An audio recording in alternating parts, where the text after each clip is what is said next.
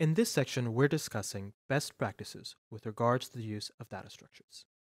As we noted, one of the best ways we have to improve our code is to ensure that our code is using the most appropriate data structures and to ensure that our code is using these data structures idiomatically. Python is often described as a batteries included language. This means that Python is a language that's ready to go.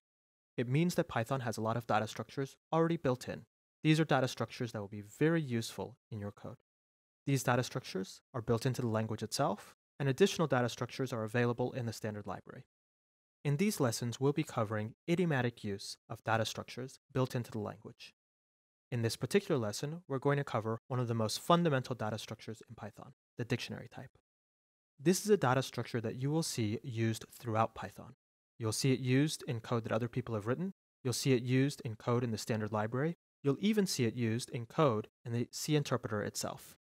Idiomatic and appropriate use of this data structure is key to good Python code. So let's take a look at the Dict type.